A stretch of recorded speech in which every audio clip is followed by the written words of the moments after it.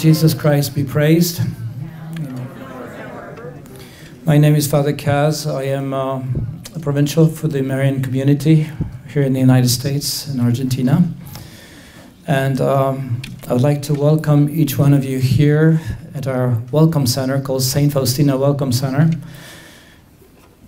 This afternoon we will have just extraordinary person to witness to the message of Fatima.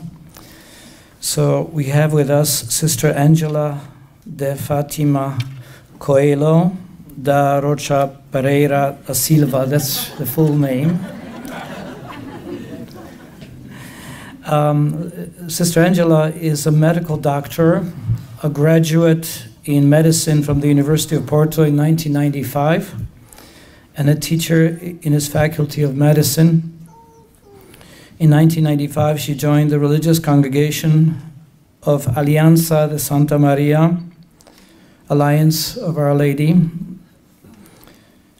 In 2008, she graduated in religious sciences from the Pontifical University of Camillas in Madrid. Sister Angela was the postulator for the cause of canonization of Saints Francisco and Jacinta Marto, who were canonized on May 13, 2017, which was a year ago.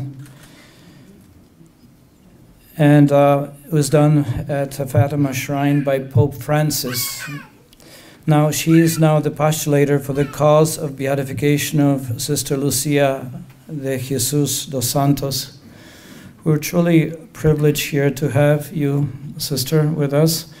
I have had the joy of hearing several of your talks, which was last weekend in Washington, D.C., last Sunday at St. John, National Shrine of St. John Paul II, as well as yesterday and the day before yesterday at the Healthcare Conference, Healthcare Professionals for Divine Mercy Conference.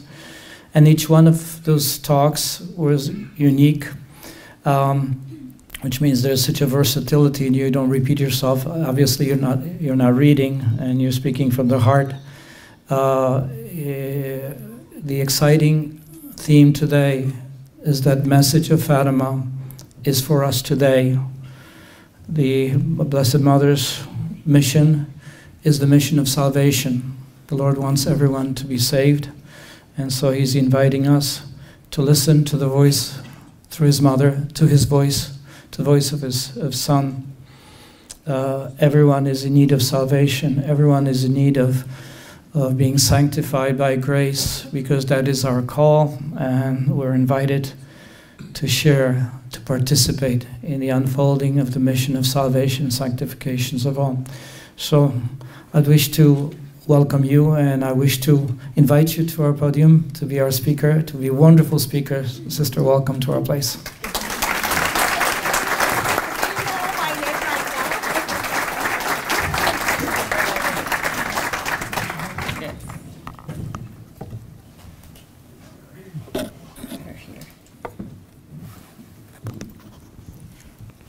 So, good morning to all of you.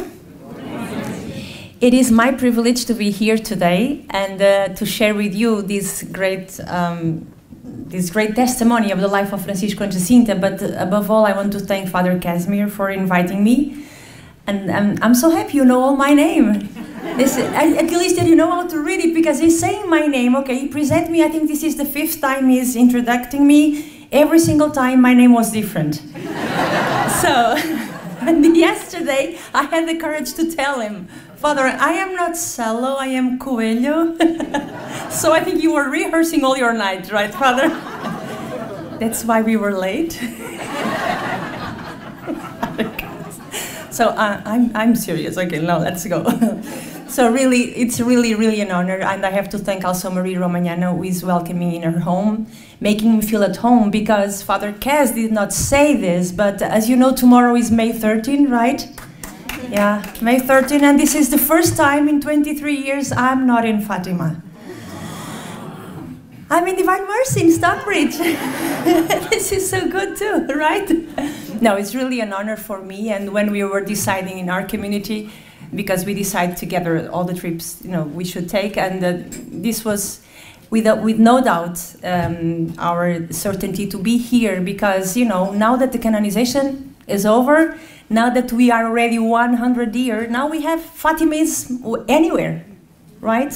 When there is love towards Jesus and towards the Blessed Mother, here is Fatima. So in Stockbridge, there is a little bit of this feeling like home that I'm very happy and blessed to be here, Father. I want to thank each one of you to come here today to share with me. And of course, as you notice, I am not from the United States. I'm Portuguese. That means my English is first with a Portuguese accent, second with some Portuguese words with an English accent. So, but I'll try to make myself clear. So, the project here is I'll try to speak more or less 15 minutes.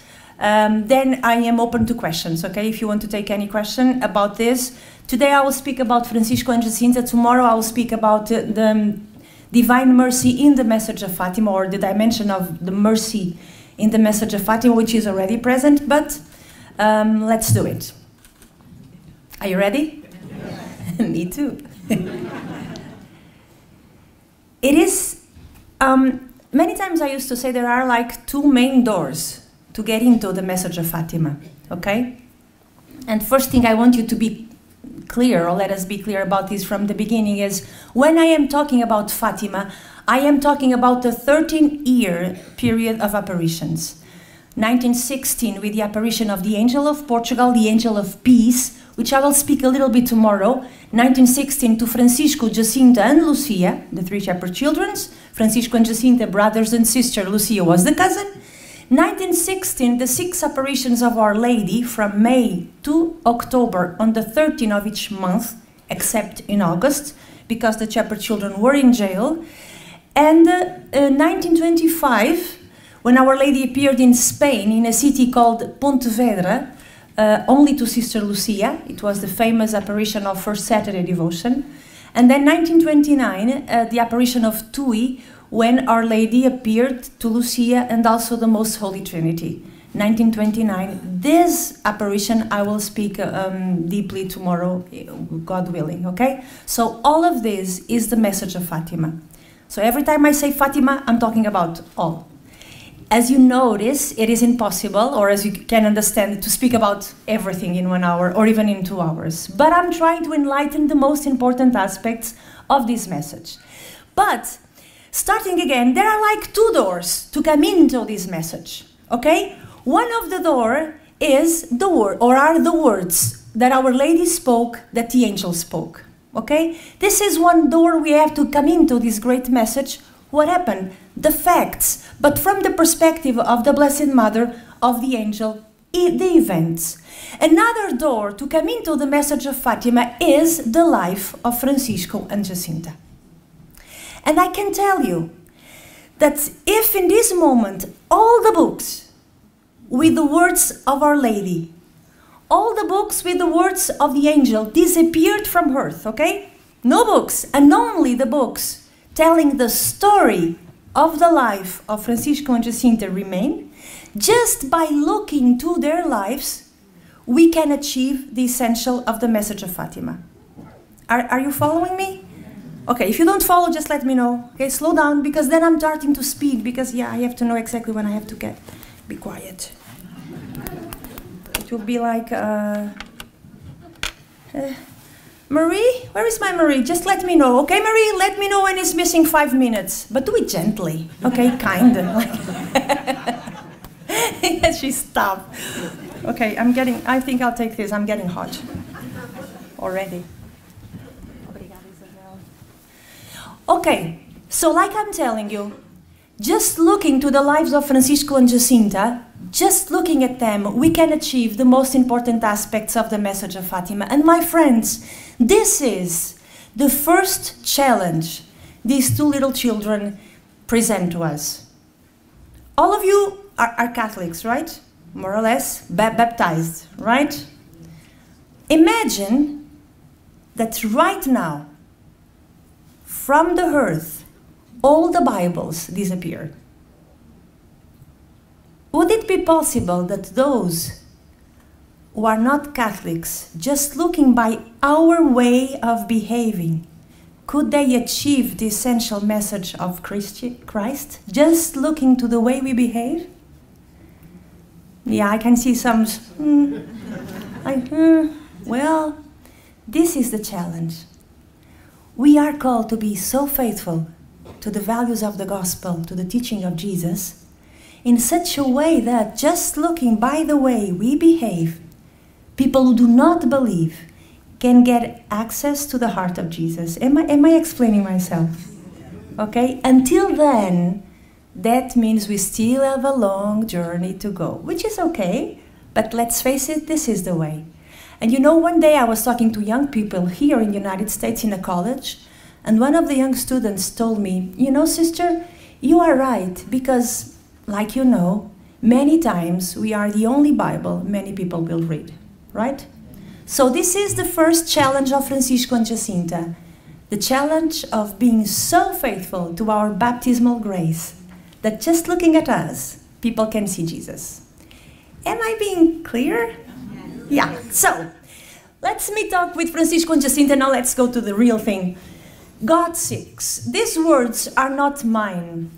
These words are from Pope Benedict XVI when he was in Fatima, 2010. He celebrated May 13. Even the popes go to Fatima on May 13. May 13, 2010, Pope Benedict was in Fatima, and in his homily, he said this.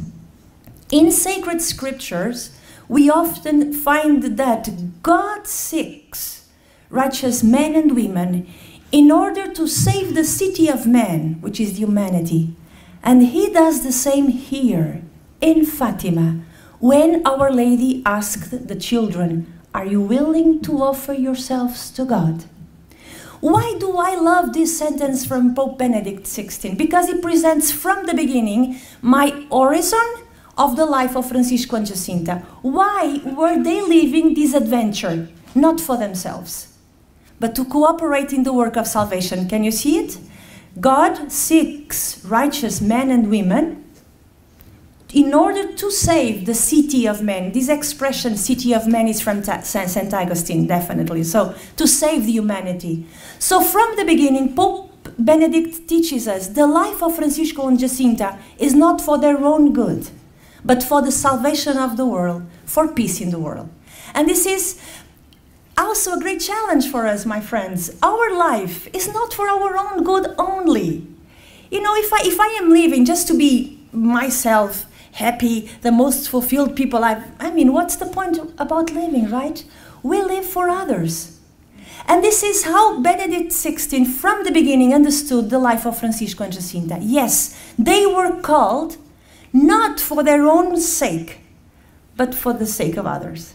So why they saw Our Lady? To be happy. Yes, of course they were happy, but it's like a side effect. Am I explaining? Like in the doctor language. It's a side effect. They became very happy. They became saints. They became the most fulfilled people I've ever met. But as a consequence of this attitude of saying yes to that question, are you willing to offer yourselves to God? Yes, we are.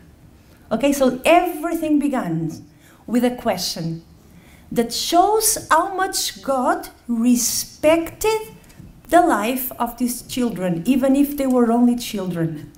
The story didn't go on without their permission, without their answer. Because if they said, no, we don't, it's over. Okay, so we can see, even if they deal with a lot of sufferings, we can see how from the beginning God was respecting their free will, like with us, you know. I can see here many young people, I'm sure God will knock at our door for a special vocation, or religious life, or priesthood life, or marriage. We can say yes, but we can also say no. And then we have to accept the consequences, right? And the consequences of this yes was a canonization. So never be afraid of saying yes to God, no matter what, okay? What we will achieve is definitely happiness. So let's go briefly to their chronology, to their biography. They were born, Francisco in 11 June 1908 and Jacinta March 11, 1910 in this house. So how many of you were already in Fatima? Can you raise up your hand so I can have an idea? Yes. So, how many of you were never in Fatima? The rest. So, my dear, it's time to go, okay? I can meet you there, and I can feed you a talk there. Father Cas and Marie know my contact. So, they were born in this house that we can visit. It's just a simple house. They were baptized, as was usual in these times, 8 days after the birth, in the parish church that you can see with the garment of the dress, June 20, 1908. Francisco and Jacinta, March 19, so Our Lady, the feast day of St. Joseph, 1910. Okay, both of them were sick in October 18. Okay, let me see if the young people here know how to answer this question. What was happening in the world 1918? World War I. Very good. So usually after a war, there is an epidemic, there is a disease. And this is what happened.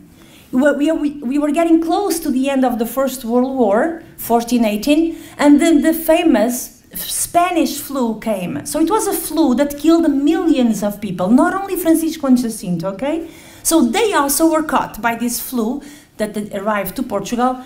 Thousands of people died in Portugal, so they were sick. Francisco was the first one who died. So Our Lady appeared in 1917, Francisco died in 1919, April 4.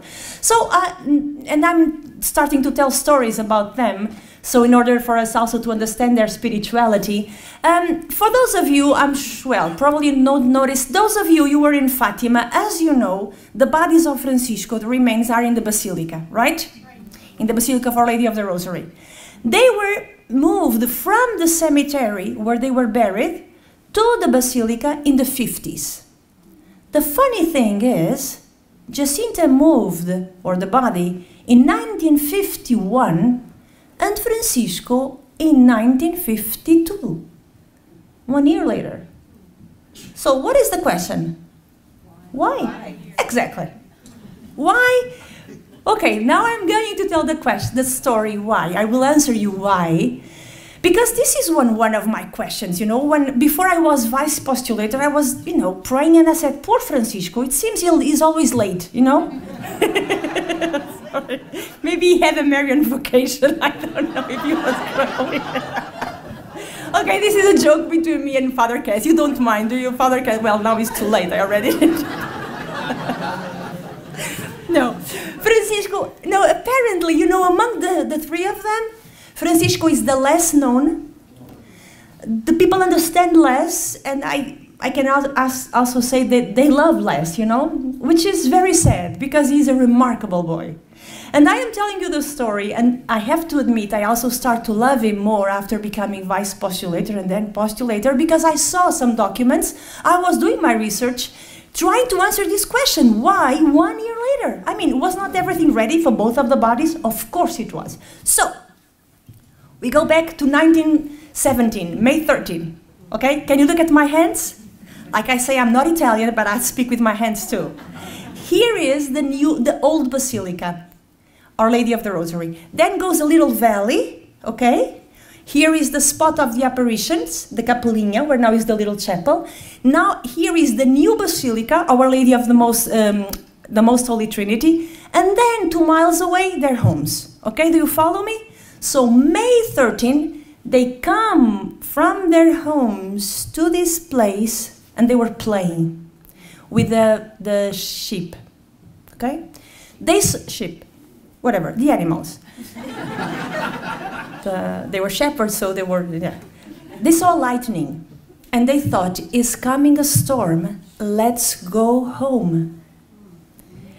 Okay, 12 o'clock. When they arrived to this spot, so where now is the Capelinha, where was the tree, very small, like this, they saw a second lightning. And in this moment, according to Francisco's mother testimony, only after the second lightning, when they saw Our Lady on the tree, only Jacinta and Lucia could see Our Lady, not Francisco. Right in the beginning, he couldn't see. So the girls knelt down in front of the tree where was Our Lady. So put yourself in Francisco's shoes. Like, come on, girls, it's coming a storm. We have to go home. And right now, you decided to pray in front of a tree.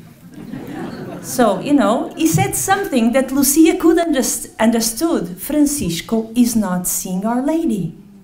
So Lucia asked Our Lady, why cannot Francisco see you? This is so beautiful. Why? Our Lady did not answer why. You know, some of our whys, why God did this happen to me? You know, these kind of why questions that we make to God, some of it probably we will not get an answer here. But just keep going, okay? Eventually, one day, in heaven, if we trust our Lord, we will know everything. We will have all the eternity to talk about these questions. I have already my collection, you know? It's getting long. Some already, after many years, already receive an answer. You got it? But we need patience, which is something that we don't have. Anyway, why cannot Francisco see you? Our Lady gave him the solution. Tell him to pray the rosary and he will see me. This is how I started to love Francisco, I have to admit. Because in his mind was just, think about this, it's coming a storm, we have to go home, you are praying and now I have to pray? You know, if it was me, I would start immediately, why the rosary? Why me? Why now? You know, I was starting with all my intellectual questions. He did not ask anything, he just obeyed. He took his rosary out of his pocket, he started to pray the rosary, and at the 6th or the 7th Hail Mary, he started to see Our Lady. So the message of Fatima for Francisco started with a single act of obedience to the prayer of the rosary. Am I explaining myself? Yes. You got it.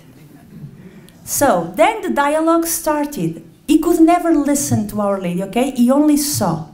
Jacinta saw and heard. And Lucia saw, heard, and she was the one who talking, okay? So then the dialogue starts and Our Lady, and Lucia asks Our Lady, where are you from? I'm from heaven. Am I going to heaven? Yes, you are. And what about Jacinta? Yes, she is. And about Francisco? Yes, but... For Francisco, see? I love this guy. But he has to pray many rosaries. Okay? So Lucia told him, Francisco, you have to pray many rosaries. He says, oh, I will pray as many as Our Lady wants. And in the end of the apparitions, as you know, Our Lady said her name. And it's beautiful. She did not say, I am Our Lady of Fatima. She said, I am Our Lady of the Rosary. So what happened with Francisco? He started to be by himself many times to pray the rosary. Many people ask me, sister, was he, you know, not such a good guy as the other girls? Of course he was good. The thing is, he had a contemplative vocation to develop. You know, he was the contemplative of the group. But if Our Lady told him, Francisco, you have a contemplative vocation, he would not understand, you see? So she said, you have to pray many rosaries. That he could understand. So he was praying, and while he was getting alone to pray, he developed his contemplative prayer. That's the thing. But I think Our Lady, and this is something that I'm going to show you, to get into the story, that it's like the signature of Our Lady saying, yes, he prayed as many as it was necessary, or even more.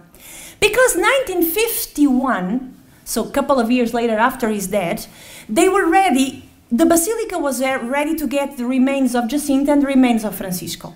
With Jacinta, there was no problem. I'll let you know afterwards why. With Francisco, you know, you have to think about in 1919, they did not know how this story was going to evolve. So they just buried. They were very poor. They only put a cross with nothing else in the place where he was buried. So in 1951, they asked for the father to do the recognition of the place. So the father came, said, my Francisco is buried here. They opened the casket and they saw bones. Okay, it's Francisco, you know, a small casket. But then the doctors came and made the examination and they realized those bones could not belong to Francisco because they were a part of a child of 2 or 3 years old. That's why, you know. It was like this discomfort thing, right? And now, okay, this is not Francisco. That's why they moved Jacinta and they wait for 1 year. What happened was the father was insisting, here is my Francisco. What happened is because of the flu, the epidemic, many children died. And another one in the family. So they forgot he was buried on the top of Francisco. You know, just forgot. There was that boy or girl buried. And okay, they wait. So father was insisting he's buried here. So they dig deeper. They opened the casket. As soon as they found another one, bigger, they opened. And the father said, only bones. And father said immediately, is my Francisco. They were like, how do you know? Because intact was his rosary, which I'll show you the picture. Here my picture, where you can see the priests.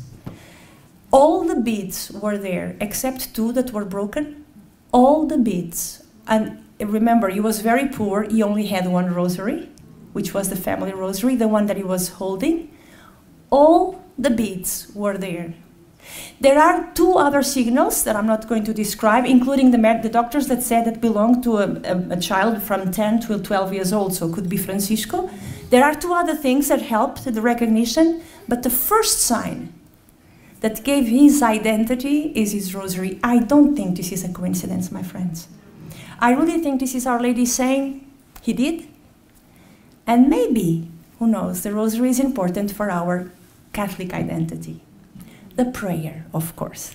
Okay? We got it? So Francisco was moved from the cemetery of Fatima to the Basilica of Fatima on March 13, 1952. Amazing that March 13, 2013, one pope named Francisco, became a pope, which I think it's beautiful. Jacinta one day was very, very excited after the apparitions. Lucia came and asked Jacinta, what's going on? And she says, well, Our Lady came and visited us again. She told us that very soon she would take Francisco to heaven. And now listen to the dialogue. To me, she asked me if I want to remain here a little bit more, to offer even more for the conversion of sinners.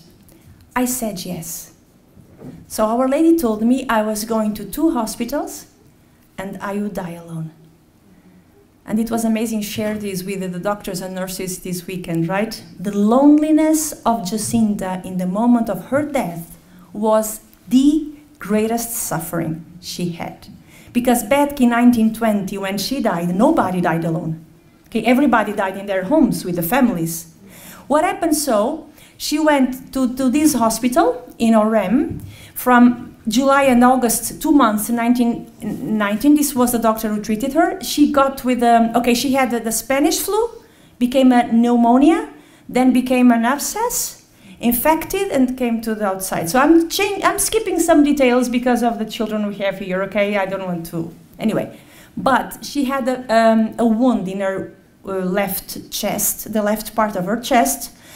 And why they changed her to Lisbon? You have to know that Lisbon is the capital of my country. Today, it's 1 hour and 15 driving. Those days was a whole day in the train. Okay? We are 1920, no electricity, no phones, nothing. So why did they move Jacinta to the hospital of Lisbon? Because they want to save her. They want to cure her. They could not believe a 9-year-old child that was saying, I'm going to Lisbon, but I'm going to die.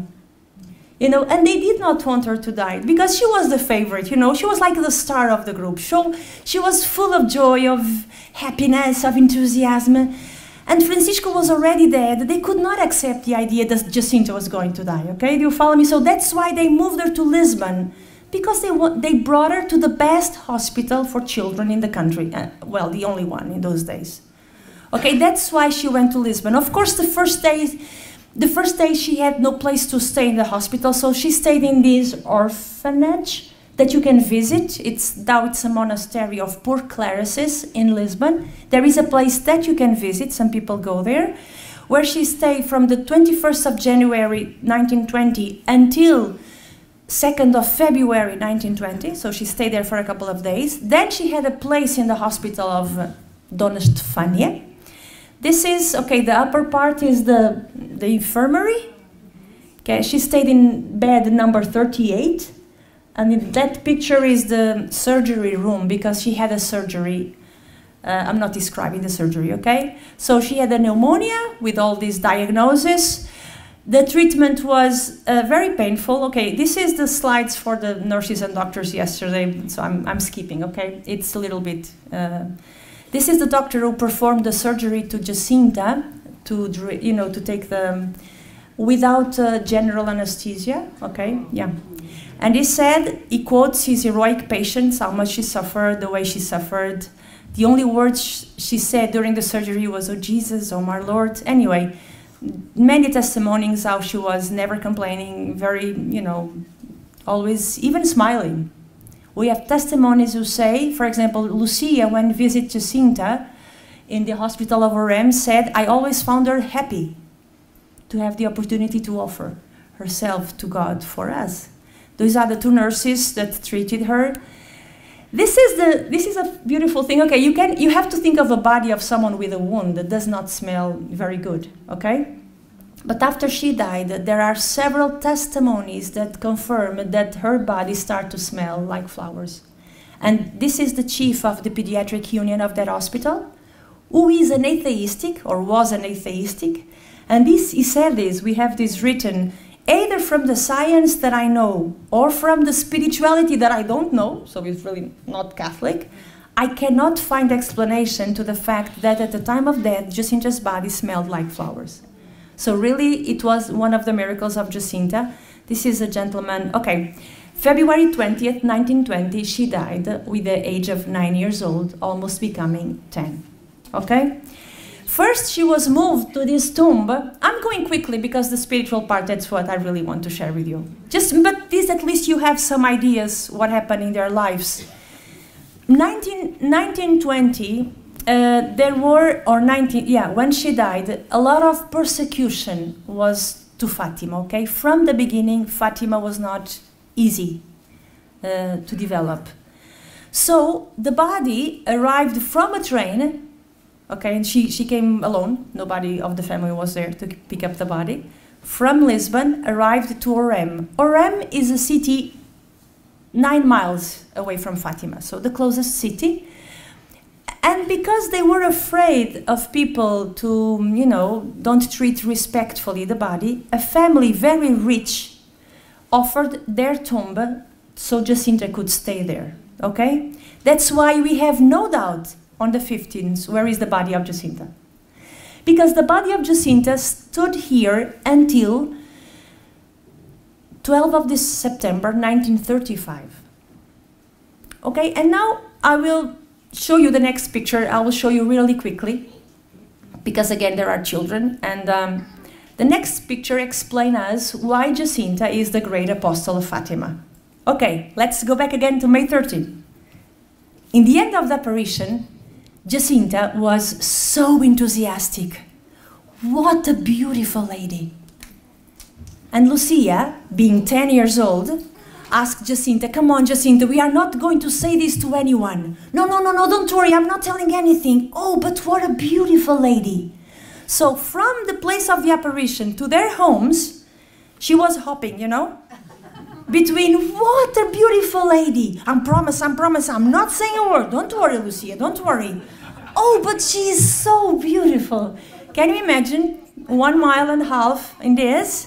As soon as she saw her mom, 7 years old, what was the first thing she said? "Yeah, Mom, we saw this beautiful lady in the cova. It's Our Lady." So the word was spread.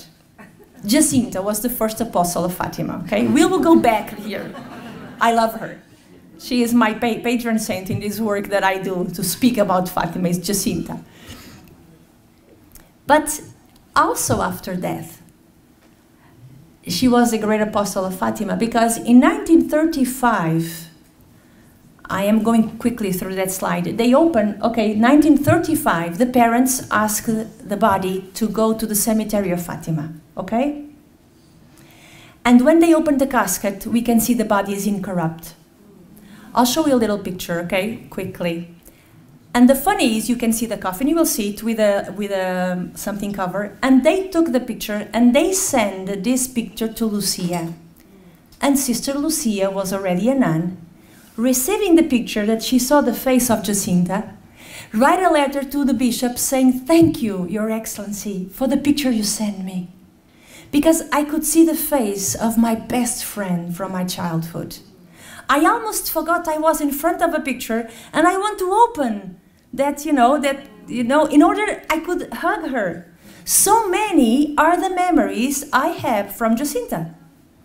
So the bishops thought, yeah, we did not ask Lucia how was Jacinta. So they said in a letter, "Please, Lucia, write everything you recall from Jacinta." So Lucia wrote one letter about Jacinta.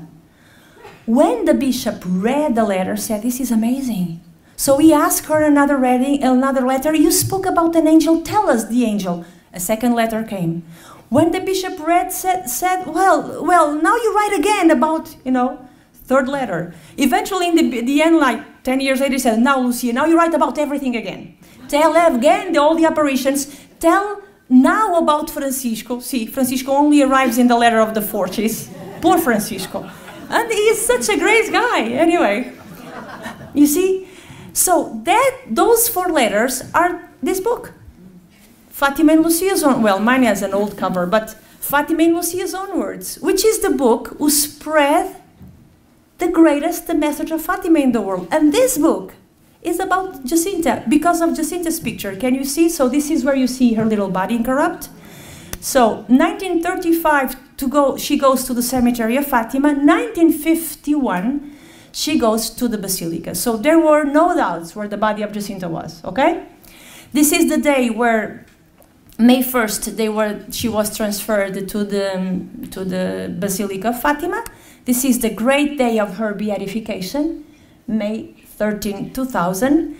They were beatified. This is the little boy who was the boy responsible for the miracle that led us to canonization. His name is Lucas. Then in the end, if you want, I can share some things.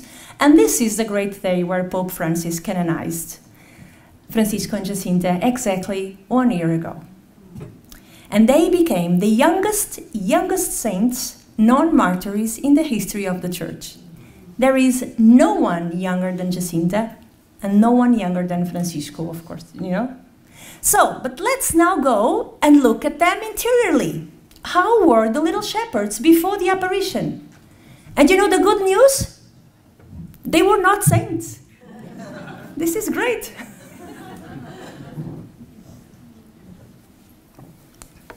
Are you tired? No. Because now it's going to be tense. Tense, not dance. I'm not going to dance. Just talk, okay? Let's keep going. Are you still with me? Yes. You are? I'm talking to that little guy. Right, and he knows what I'm talking. He saw me. Okay. One of my favorite pages of this book is when Lucia describes Francisco and Jacinta before the apparitions. And the beautiful thing is, they were normal, with defaults. Look how she describes Francisco before the apparitions. "I did not always feel too kindly disposed towards him." So she didn't like him, basically, right? "Because his natural calm temperament exasperated my excessive vivacity." Well, I will translate to you this, okay? So Lucia was very, like this, more or less like me. And Francisco was more, who cares? This kind of thing. So when somebody was teasing with Francisco, he just wouldn't care.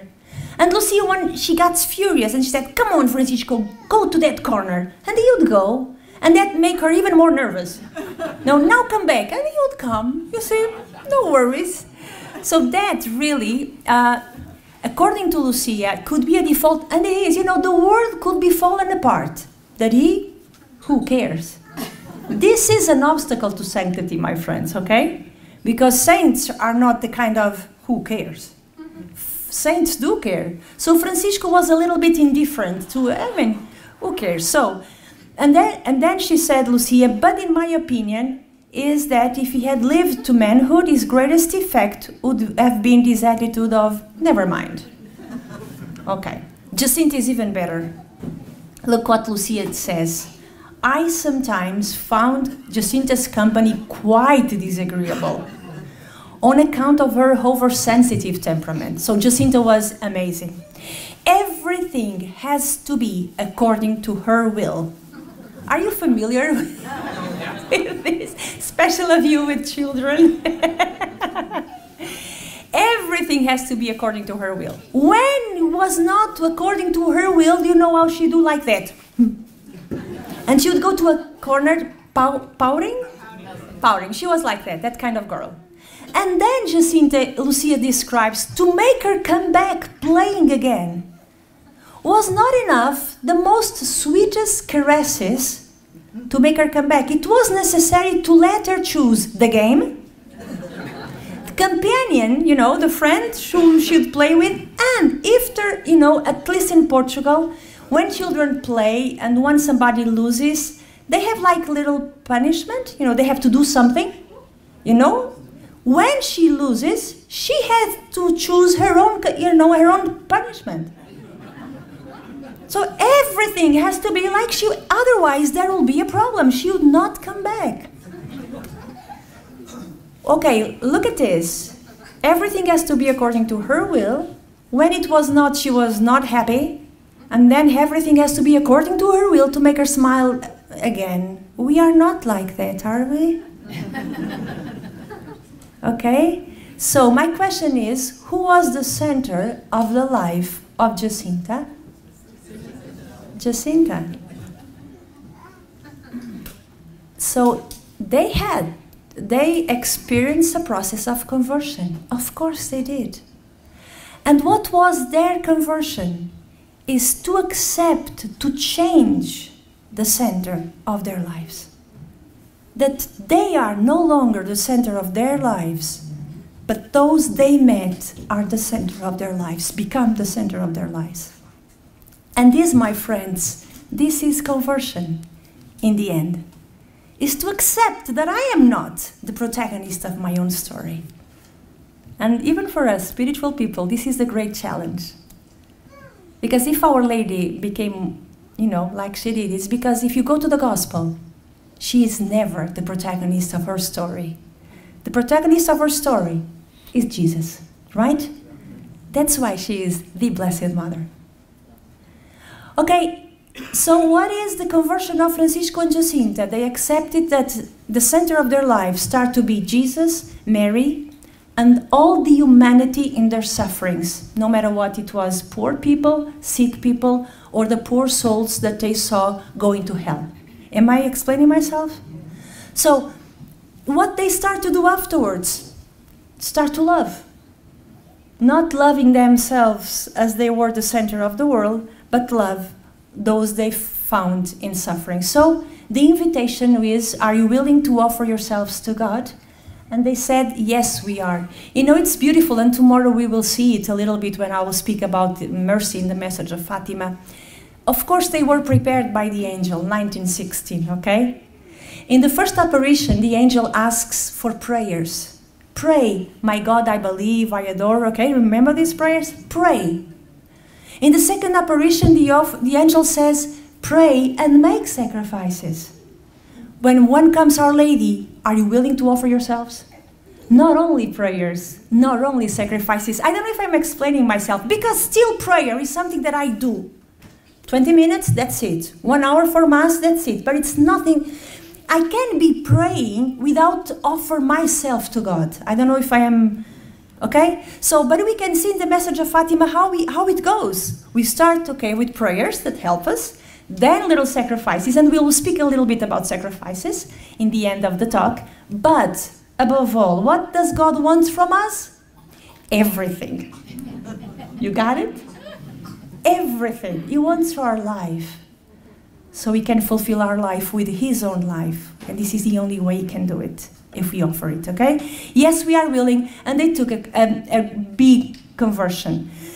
So, how can we describe Jacinta? And I will present you now some characteristics of the life of Jacinta and Francisco so we can understand how they achieve sanctity with the grace of the Holy Spirit.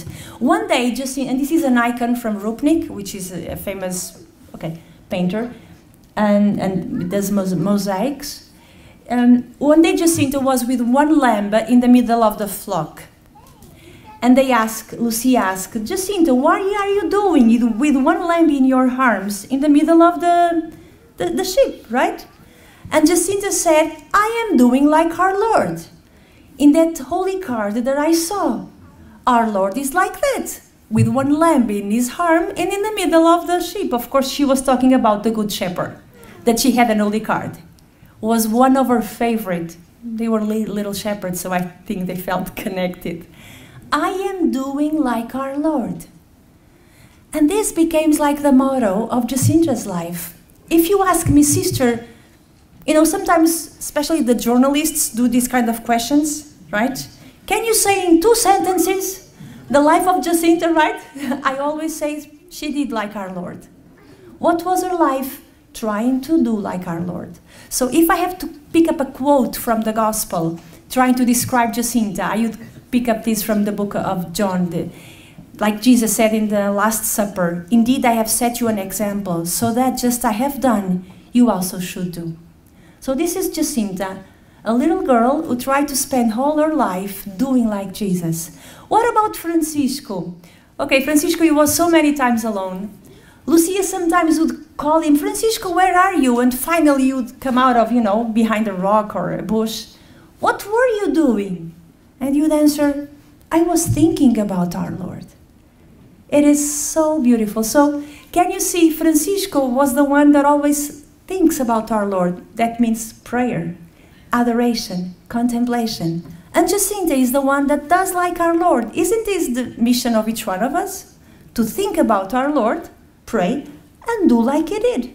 Action. In these little 2 lives, we are like the summary of our spiritual life. But he was so much centered in God, and we will pick up now the little bit of some aspects, so I'll tell you some stories so we can understand more their lives. If I could summarize the life of Francisco according to one of the sentences of the Gospel of the letters of Paul, I would find the letter of St. Paul to the Philippians. You know that I always say Philippines? And I said again. I know also the Philippines read the letter of Philippians, but it's not too bad. Only. It's also to the American people, okay? Francisco is very much like this. I consider all these things like a loss, that I may gain Christ and be found in him. Believe me, Francisco was all about Christ. So I will now describing you, one of the characteristics of Francisco was the centrality of God in his life. One day they asked him, Francisco, what did you like to see the most? And he was clear. Think about the 9-year-old boy. Know all the hierarchy of the truth of our Catholic faith in his mind. He said, I like to see the angel, but I love even more to see Our Lady. But what I really love to see was our Lord in that light that Our Lady put us in our heart. I love God so much. So who is Francisco? God. Only one. I have a little one echoing, no? Francisco. It is amazing because the angel, after giving them communion, said these words, console your God. Francisco, as you see, he couldn't listen, but he was seeing inside, and he understood that God was sad. Because of the sins, of course. So his mission was to console God. He was always trying to console God. I love God so much, but he is so sad. I wish I could bring him joy. So he would spend hours of adoration, praying everything just with this, console God. So one day when he was going to die, and you know, when a saint person dies, we always go next to ask for our intentions, right? Like I did to my grandmother. When my grandmother is dying, and I could see, and she was a holy woman, I was saying, Grandma, please, when you arrive to heaven, ask for me, for this, for that, right? So Lucia was doing the same for Francisco. Please, Francisco, when you arrive to heaven, ask for this and for that and for that and for that. And he said, well, Lucia, these things is better if you ask them to Jacinta. Because I am afraid when I arrive to heaven, I'll forget them. But he had. It says, because when I see Jesus, I only want to console him. So really, the center of Francisco was God. Everything in Francisco was about God. So it teaches us this thing. Is God the center of my life? You know, my friends, sometimes in our 21st century, with so many responsibilities, the children, the house, the job, the career, sometimes with so many temptations like money, power, and so on, okay? One of our greatest mistakes that bring us a lot of suffering is that we confuse and mix what is essential than what is secondary. Am I explaining? What Francisco is teaching me is to treat the essential things as essential and the secondary things that are important as secondary. The problem is we spend much more time and energy in secondary things than in the essential things. Am I not right? Well, maybe you are not because you are saints. I am. You know, what is the essential thing of our life? I'm sorry, my friends, my relationship with God and my family. And then comes the friends, and then comes everything rest. How much time do you spend with God and with your families? That can be a religious community, that can be, of course, my parish, or the time we spend with the other things. That's why we have so many breakdowns and burnouts and sufferings and confusion and breaking commitments. Because we just spend much more time and energy with secondary things than with essential. And we confuse them. And we get to a point we don't know anymore. Who are we? What am I doing? Right? This is the first great lesson of Francisco. Do like an exam of conscience in this way. What is essential in my life and how much time do I spend with it?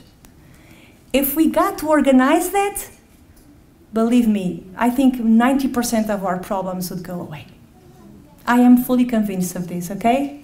Centrality of God in our life. His school was really the tabernacle, yes. As you know, in June, Our Lady told them, I want you to pray the rosary every day and I want you to learn how to read. Of course, they understood this is for Lucias mainly, because they were going to die and Our Lady just told them. So Francisco was going to school, but very soon he got sick. He got sick right in the beginning of the school. Headache, and the parish church was very close to the school, like it is here. So instead of going to school because he was dying, he was going to church. And sometimes he would spend all the time of the lessons in the church in front of the tabernacle. I'm talking about 3 hours. In the same position. It was amazing, his hours. His teacher was Our Lady. Okay, many people think that, yes, Jacinta has a special love towards Our Lady, and yes, she had. Okay, I'm going to Jacinta in a minute, but Francisco also had a very special love to Our Lady. I'm running late, Father. No, I'm not running late, okay? Are you still with me? Got it. Okay, my friend here is my Yes, exactly. Thank you. I was looking for the word. July 13, 1917 was the famous apparition of the secret. Our Lady told them a secret, okay? As you know, when there is a secret, even if we know everything, that's the only thing we look for, right? So everybody was willing to know the secret, including the man of Orem, that city where Jacinta was in the hospital. He wanted to know the secret. So August 13 went to their homes and lied to the families and told them, I take them to the spot of the apparition, but instead of taking them, he took them to jail, as you know. So the 3 shepherd children were in jail from 13 of August to 15 of August just because he wants to know the secret. I want you to know he did not physically did no harm to them, okay? It's just psychologically. They could not see the family, they couldn't go home, and they were interrogated over and over again. And they were threatened even with death, which they accepted. I mean, they were not telling the secret. But while they were going in the horse carriage to the spot Okay, away from the spot of the apparition, Francisco was understanding he is not taking us to the place of the apparition. So Jacinta starts to cry because she's afraid, okay? She's 7 years old. Francisco, he never cries. Do you know what was his only concerning? It's coming 12 o'clock and we will not be there.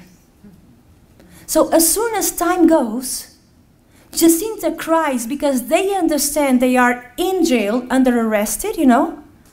And the only problem of Francisco was, Our Lady is going to come. She will be there and we won't be there and she will be sad.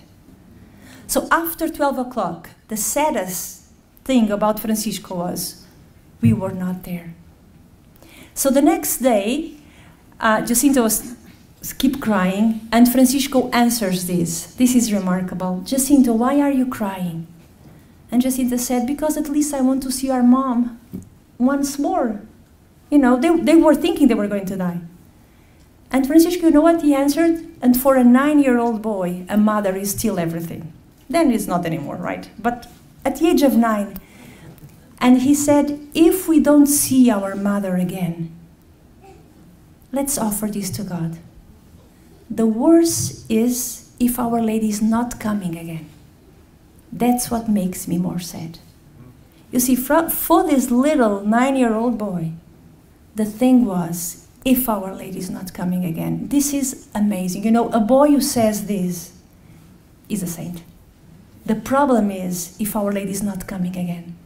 I wish we could have these things so well, you know?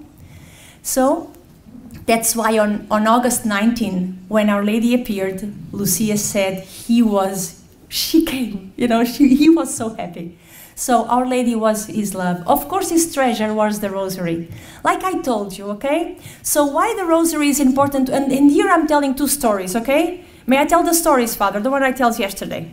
I told, okay, I have to tell these 2 stories, and then I'm jumping to Jacinta, and then I'll finish, okay? Are you with me? Okay, why the rosary is so important?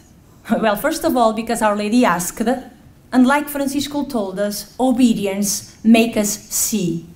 Not with our physical eyes, okay, of course. Make us see interiorly the will of God.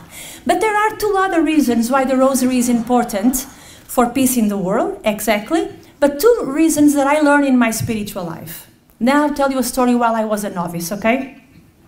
Okay, I am a sister. I will be 23 years in July. So, I was a novice. Do you know a novice is the sisters in the first years? So this was like 20 years ago. Okay, it was so hard for me to leave my family, you know, to leave my medical career. I have to tell you, I struggled a little bit. That I decided, okay, Lord, now that I'm going to leave everything because of you, it will be worthwhile. I want to become a saint. And I make the decision, okay, very solemnly, I will be a saint. Do you follow me? So then I was thinking, always in my mind, you know, what is necessary to become a saint? Then I find like a little, you know, okay, to become a saint, I need to be a good sister, so, right? So in order to be a good sister, I need to be first a good Catholic. Being a good Catholic, I'll become a good sister and eventually a saint. So everything was clear. I said, easy. I just need to be a good Catholic. So here I am again. What is to be a good Catholic? So I'm going to the Gospel, and I found that young man who meets Jesus, remember? And he asked him, Lord, what is necessary to go to heaven, right? And what did our Lord say? Keep the commandments. This is the beginning of the dialogue. I said, well, keep the commandments. Apparently was not enough. Because the boy says, I do it. So sell everything you said and follow me, right? I said, so it's not only keep the commandments. Are you following me? A good Catholic, it's not only to keep the commandments. So I thought, okay, it's follow Christ. If I follow Christ, I'll be a good Christian, right? But even St. Peter in the Gospel is following Christ in the night of the agony. But the Gospel says he's following from far away, right? That's why he denied him, because he was following Christ, but you know, far away. So I understand. Well, it's not only that. Then I went to St. Paul's letters, and St. Paul told me that to be a good Christian, good Catholic, is not only to keep the commandments, not only to follow Christ. Do you know what he says in the letter to the Galatians? To become like Christ. Do you agree with me? I said easy. I become like Christ. And then again, this letter to the Philippians, he says, have in yourselves the same feelings that Jesus had. Do you remember this sentence? So I said, easy. I have in myself the same feelings that Jesus had. I become like Christ and I'll be saved. Okay. Marie, you know I'm not saying a lie. My convent, where I am, it's the most tiny little convent you ever saw. Okay, all this room is longer than my whole convent. In those days, we were 14 sisters living in a tiny little convent. Took me literally 8 to 10 steps to go from the chapel to the kitchen. Okay? So this happened in one morning prayer after I decide I will become like Christ. I will always have the same feelings of Jesus, okay? I was praying morning prayers before breakfast. 14 young, starving women. Here I am saying, Jesus, today I'll be like you. I will always be kind. I will always be patient. I will always smile to my children, to my sisters, not my children. I'm a nun, I don't have children, okay? Sisters. I will, you know these kind of things. Morning prayer. I will forgive everything. Finishes the morning prayer and I'm hungry, right? All of us go to the breakfast and there is a line for the microwave to warm up our cup, our cup of coffee. So there was only one microwave and the line was big. Okay, but I was there in the middle of the line waiting for my turn with my cup of coffee. Can you think about this? Putting my cup in the microwave when a sister that was behind me skipped the line and she puts the cup before mine in the microwave. So do you know where the feelings like Christ go? I think to the microwave. I start to, almost to yell, what are you doing? I mean, come on, go to the line, just wait your turn. What are you, so rude? I mean, it's my time. Poor sister, she was like, oh, so she thought it was like the Third World War starting in the kitchen just because. Now, I was so everything against what I just prayed. But everything. And it was so over much that even myself, I noticed, it was just 1 minute ago. 1 minute ago. Did this ever happen to you? It's horrible, isn't it? We take a decision and the next thing it happens. I think Jesus do it in purpose, Father. That's what I'm realizing. I realize I'm not going to make it. Really, and you know something? This became a temptation. Because I said, if I cannot make it in the breakfast with the sisters that I love, imagine the rest. I said, I will not become like Christ. I will not be a good sister. That's over. I'm going home. And I had my first spiritual vocational crisis. Then I had so many crises afterwards that I'm an expert now in vocational crisis. But this was the first one, okay? Just the first one. So I was struggling. And I even said to my mistress of novices and to my spiritual director, I cannot do it. I will not be a lukewarm sister. And if I cannot be like Christ, I'm going home. That's it. So I was struggling, and now they give me all these great, beautiful comments, and I was struggling. I said, okay.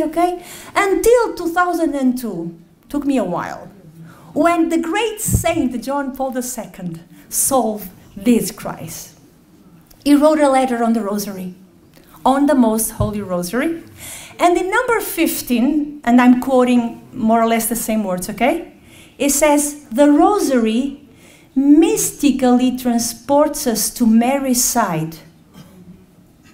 And this enables her to train us and mold us until Christ is fully formed in us. And he is quoting the letter to the Galatians. I will say it again. When we pray the Rosary, we go close to Our Lady mystically. And what happens in my rosary that I am praying? She, with the Holy Spirit, touch my heart and my soul, mold us and form us, and this is the beautiful thing, until Christ is fully formed in us. It's beautiful that the Pope did not say, until she is fully formed in us. That's not the point. The point is, until Christ is fully formed in us. And I remember thinking, dear Lord, the rosary, I can do it. If you take care of the rest, I'm in peace. And that's it, you know? The rosary, we can do it. And slowly, after 20 years, I think I am a little bit more closer to Christ, even though, of course, there is a long way. Okay? Why the rosary is so important for our configuration with Christ. May I tell the other story, Father? Then I'll go quickly on Jacinta, then they make questions, okay? It's okay? Well, just one more story and then I'm almost finished. It's okay? Okay. He said, okay, the little guy there, so. For him, it's your fault now. There is another reason why the rosary is so important, my friends, and I experienced it almost every day in Fatima, but I did not notice until 2013, when I went to Rome. Okay, as you know, Rome is in Italy, so 3 hours flight, and they told me I had to go there in order to become a postulator. I had to do a 3 months formation in Rome, okay? So it was my first time out of my home, out of my convent. I was not happy with the idea. 2013 was a couple of years ago. See how far away? So it was January, February, March 2013. So I spent all my month of January complaining, you know. Of course, I was in the Portuguese college with some sisters, but they were not my sisters, you know. I'm trying to say it's not my family. So I was complaining, why, God, I'm here? Why can I not stay at home? Why, you know, why? Complaining all the month. Until February 11th, 2013, you know what happened? Benedict XVI resigned. And I was in Rome.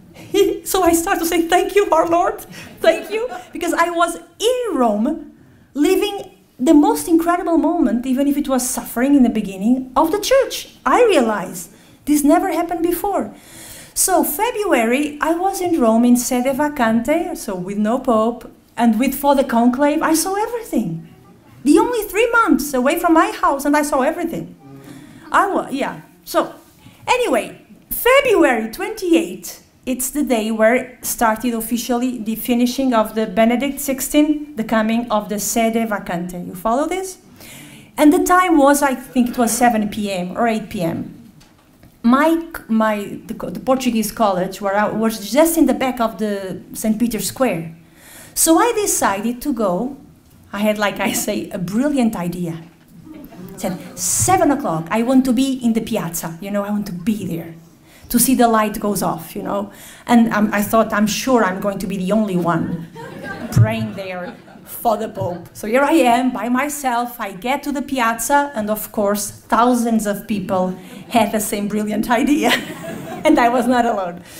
So it was amazing, you know, all of us were like a little bit, you know, what is this, what's going on? There was this pain, this sorrow inside our hearts. I saw a group of students, I could see they were priests, in one of the corners of the piazza.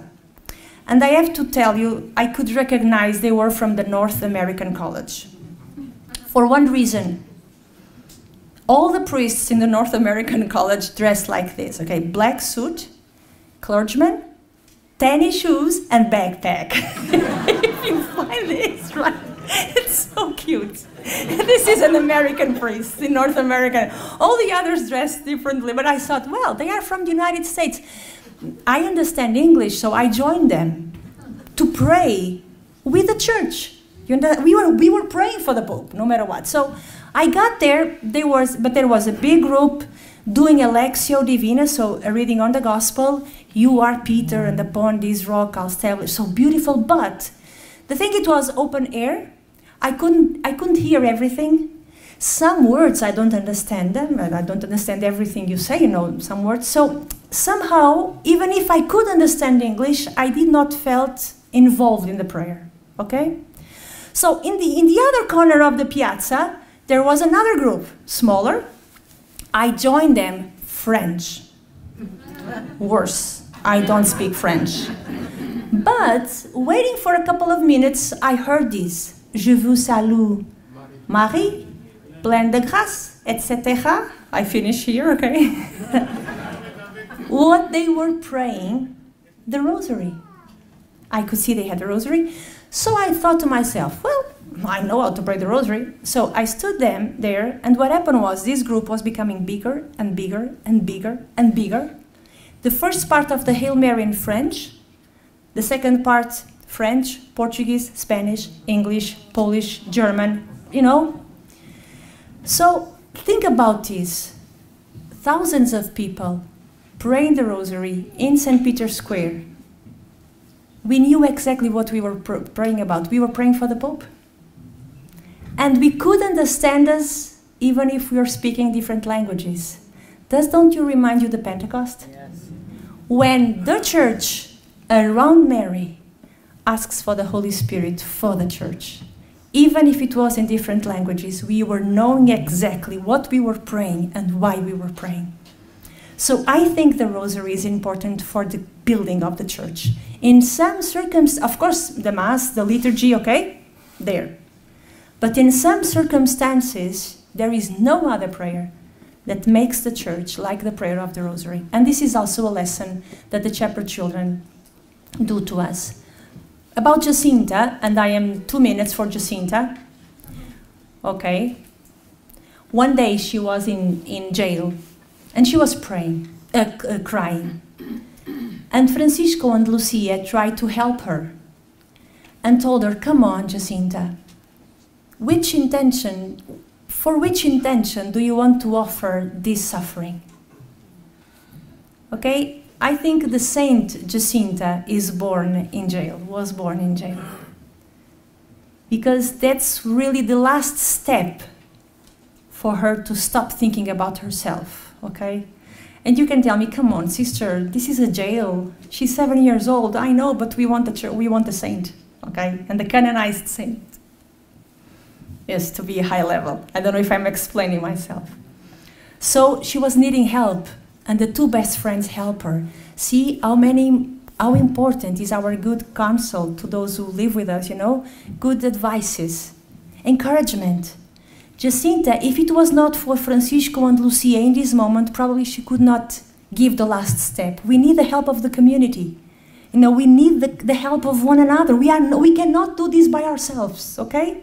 This is what we see in Jacinta's fact that I'm going to tell you. So here she is crying, and she cried for many, many hours. So she was really struggling with missing mom, with I'm afraid.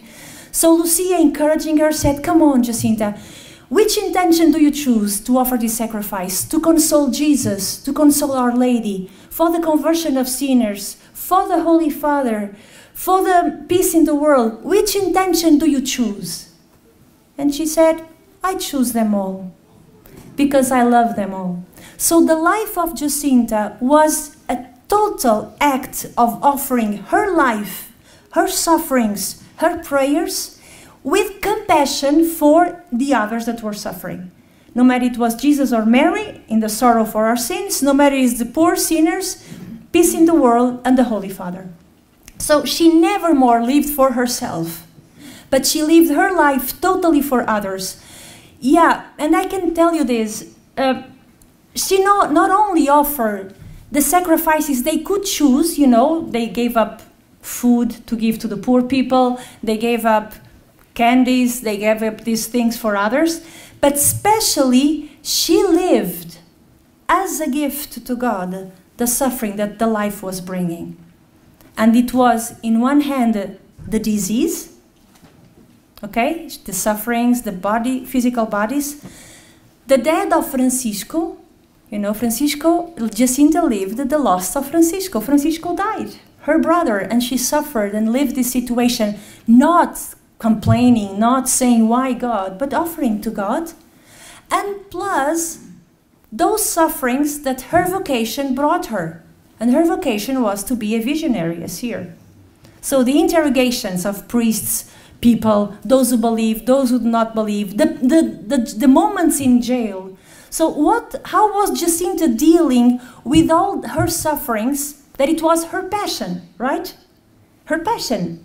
The questionings, the interrogations, misunderstandings, the disease. How did she live? She tried to live it with the same feelings like Jesus lived his own passion. Am I explaining myself? How did she live her sorrows, no matter what, to be in prison, to be interrogated over and over again, to be criticized, to have the wound, to have the physical pain, to lose Francisco? How did Jacinta live her own passion with the same feelings like Jesus lived his own passion, as an act of obedience towards the Father and as an act of love towards us, so we can have life? Okay? This was what makes Jacinta such a special saint. And she wants so much to do like Jesus that her death was so much like Jesus. Think about this. She died alone, like Jesus. She died with a wound in her chest, like Jesus. After she was operated, surgery, 3 days, she had what? Thirst. She was saying, I thirst. And they could not give her thirst, as you know. We cannot drink after a surgery so much as we want. She was thirst. And even the first tomb was not hers, was borrowed. She really lived her death. That's why I put in the last line, her configuration with the Paschal mystery of Jesus. So, just to remind you something, yes, they became saints. Not because, these were the words of Pope Francis. Just look to those who are in bold. They became saints not because they saw Our Lady, but because they were faithful to a gift. Their holiness is not the consequence of the apparitions, but their faithfulness and the ardor with which they responded to the privilege of being visited. So they are not saints because they had the apparitions. They are saints because they were faithful to their vocation. Exactly with us, okay? If we do not have apparitions, that's okay. We still need to be saints by the faithfulness of our privilege of being baptized. Thank you for your patience. Thank you.